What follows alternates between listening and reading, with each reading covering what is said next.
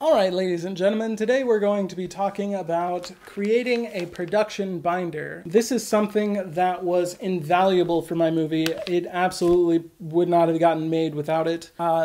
This is mine for Gerard. I have put a lot of work into it. It's sort of a 1-inch binder. You can see there's quite a bit of stuff in there. You don't necessarily have to do it in this form. There are lots of other ways to do it. I've also used, moleskins in the past. I love these little books. They're awesome. I have a whole lot of them. Sort of an obsession of mine, but for Gerard, I had so much stuff that I had to use a binder. It was just, too much. And especially now that it's gone through production, I'm still using it. What basically this is you just put all of your ideas into it. It's kind of your go-to place, like, oh, in scene 27, for instance, I would like to do this cool slide shot.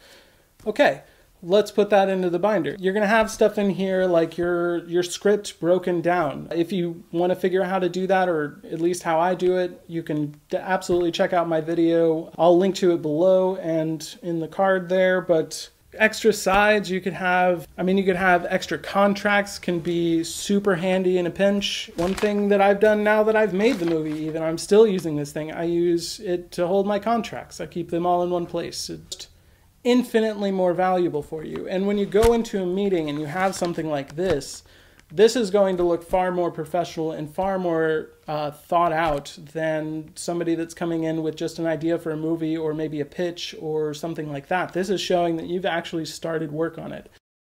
And nobody can really help you until you're actually doing something. So if you're starting, then you can finish. If you don't start, you're never going to be able to. And nobody's going to do this work for you, so you might as well start as early and often as possible, because when you approach a producer about it, he's going to be that much more likely to buy your project if you've actually done the things that will get you to where you need to be. If you haven't done, this, or you haven't broken down your script, or you don't know kind of generally what's going on, then,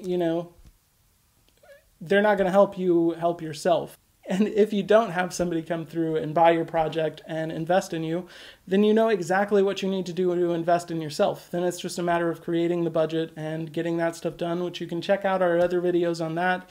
We've already sort of crossed some of those off the list, and we'll definitely keep going forward from here. But absolutely something that's been invaluable in my career, the production binder. So it's something that you're going to want to get started as quickly as possible. But it was a pleasure as always. Thank you so much for liking, commenting, and subscribing, and you guys have a wonderful night.